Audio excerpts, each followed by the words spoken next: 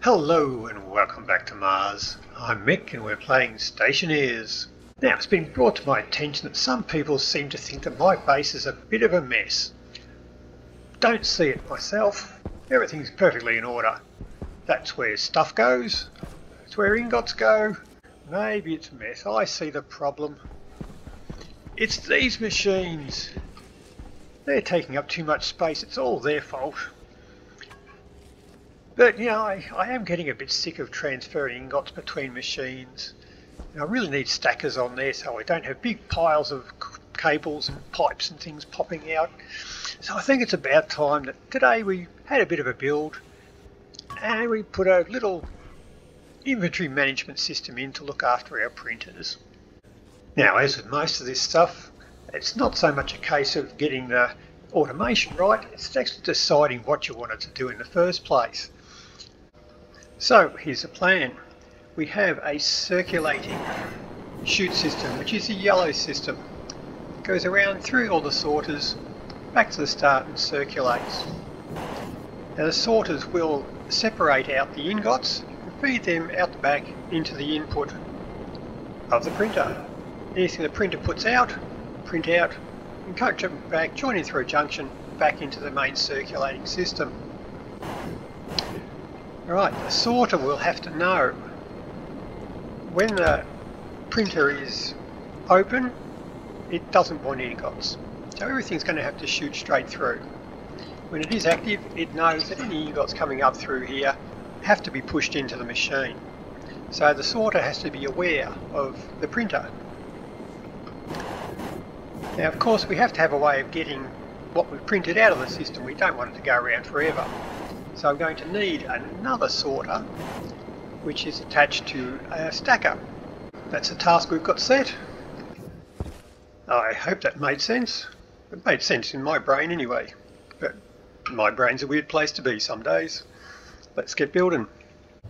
Now, take a look at our sorter. We have a few properties on there. We have a lock, a mode, on and an output. Now, the Stationeers wiki does have some good information for us on sorters here. It tells us that the mode, it does control which way it works. Now, mode 2 is setting it to logic mode. Now, as we're using it with logic chips there, I'm taking a guess and saying that's the one we're going to be wanting. Now, the output will define which port it goes to. So it'll be a 0 for the front one and 1 for the rear one. And it does reset itself after each action, so it won't just keep using the same port once we've used it, it will reset. Okay, so for our code, we've just A-list our sorter to pin D0.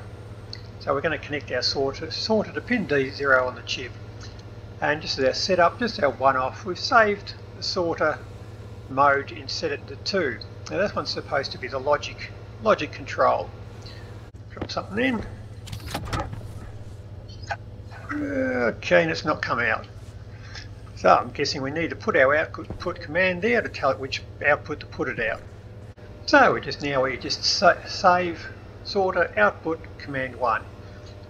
So we still haven't got a loop here, so we'll just do this once and then the program will stop. So it should output it to output 1, which I'm guessing is probably the rear one. Confirm, export it. And there we go, it popped out. Now we're not in a loop here, so I shouldn't repeat that. Okay, so it hasn't. So another test, if our theory is right, output 0 should put it to the front one. Confirm, export. Rock and roll. We're doing good. Now, so you just got to find out what's actually in there. So we'll hook up a slot reader and see what's in there. So our slot reader hooked up, we connect it to the sorter, switch him on. So let's just take a wild stab and say it's the input we're looking for. Let's hope that class tells us a bit about what it is. It says 0, that doesn't really help us. Quantity, well, the quantity is 2, so that's definitely the one we're looking for. Spit that out and try something else. Okay, a cable is now import class 17. So there is something there. Whether the lights just don't have an import class, or what it is. Let's spit him out again. Try an ingot. Ingot is class 19. Different ingot. Copper. Class 19. Handy. We've got silver. Class 19. I think we're on a winner here. So if we check the slot to find out if the input class is 19, we might be looking for ingots. So we'll set up a loop and see what happens. So here we go. Now I've hooked up a light to D1 just as a visual indicator to let us know when it's actually found an ingot. Okay, so the code we've added in the loop, so we've loaded a slot and we're storing the value into variable R0. It's our temporary variable. So we're loading from the sorter slot 0. So once again it's set on our slot reader that's slot 1, but of course they're numbered differently here. So instead of being numbered 1 to 4, in the code they're numbered 0 to 3. So slot 1, which we now call slot 0 here, we're loading the class and storing it into variable R0. If R0 set equal, so if R0 equals 19, our temporary variable, our variable we've called ingot, which is R1. So if R0 equals 19, set our variable to 1. If not, set it to 0. So we're saving, back to that one, the output. We're saving a value either true or false, so we go to either the front or the rear one, depending on whether or not it's found an ingot. And then we're just switching the light on or off if it's found an ingot. So that's how it should work. Let's give it a go. Export. So it's not giving me any errors, which is good. So if I put something in there, it comes out the front. Anything else? Out the front, rightio, ingot. Gives us a light, it comes out the back. Have a different ingot. Gives us a light, it comes out the back. Good-o. Okay, so that's got the machine sorting the ingots from everything else. But now we want it to be able to recognise if our machine is open or not. So I'll hook that up to D3. We've added the printer in. We've assigned that to pin D2. We've created a new variable here called active. That'll just tell us whether or not the print is active and wanting ingots. Now the new lines we've put into the code, so we've just loaded into a temporary variable R0, the printer, and the status of the open. Now if the open is 0, it's active, it wants ingots. If it's 1, it means the machine's open and it's inactive. So then we set equal to 0, active. So if active, we're going to check if R0 is equal to 0 and store the result in active. So if it is 0, true, active becomes 1. So now we only want to send it to the rear output if the machine is active and it's an ingot. Everything else goes to the front. So we're taking the minimum value, which is effectively an AND command.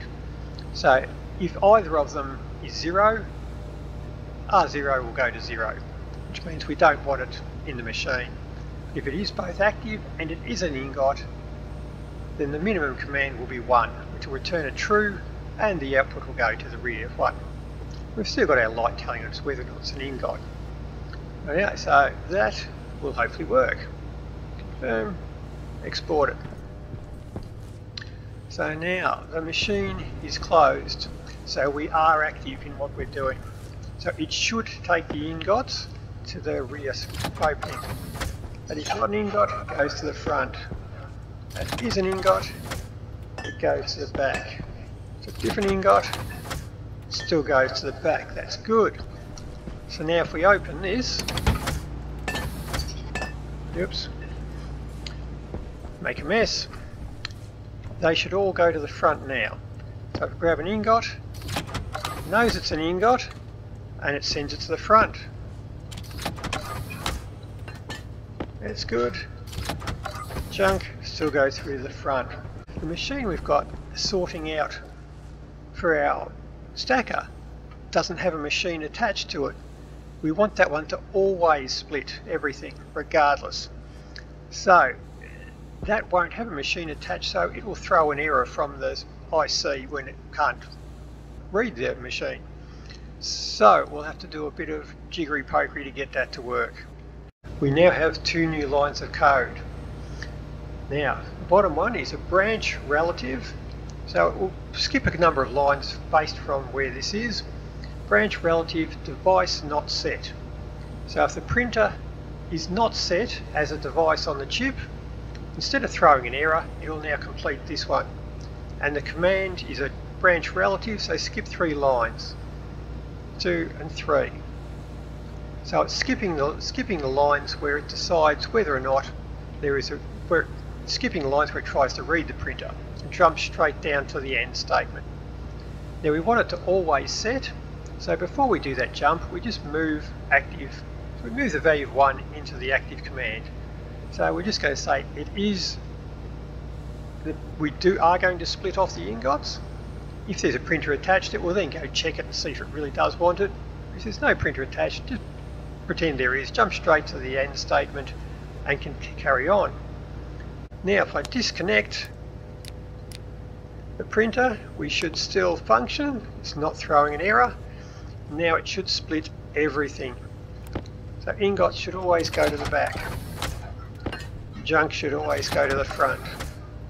So now that we've got it working all the way I want it to, I don't really need a light on anymore. So I'm just going to put a hash in front of that one. It turns it into a comment, so it will no longer try and read it. So now I can remove the light and it won't throw an error. You can leave it on there, paint it different colours for Christmas and have flashy lights if you like, but I'm just going to get rid of it. So that all seems to be working the way we want. We have a plan. I guess it's just time to start building now.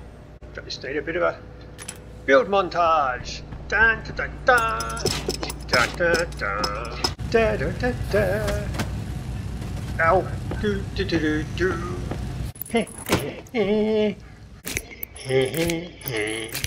He, he, he. Oh, you've got to have frames to sit the tool printers on.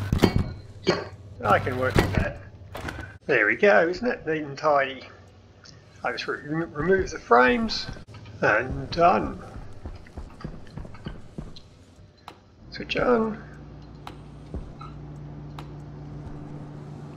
We're up and running. Oh, okay. How many people spotted that I've got no way of getting stuff into this system? Easy fixed. Maybe I'll just put an input chute just here. Now it should be all done. I have my input feed ingots into the system. I've got 3 sorters for my 3 printers up top. 1 more sorter for the output stacker. I don't use my tool printer very often, so I've just left it down the bottom here, not connected to the system. So, let's give it a try.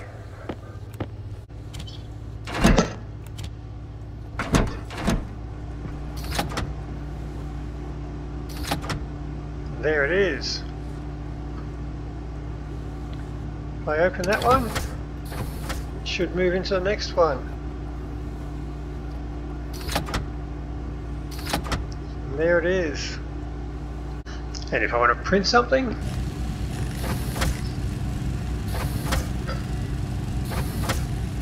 they should all arrive down here at the stacker. And here they come. Now with anything there are pros and cons to it. Now I don't have to move my ingots between my machines. I have a stacker that's hooked up to every single one of them, but all my ingots will now be in one machine. So I cannot now split them between 2 machines, which means I'll only be able to use 1 printer at a time. But I usually find that I never really want to use more than 1 printer at a time, so that's not going to bother me. I've achieved my goals. I don't have to handle ingots anymore, and look how much tidier my base is. Perfect. Until next time, happy building. See ya.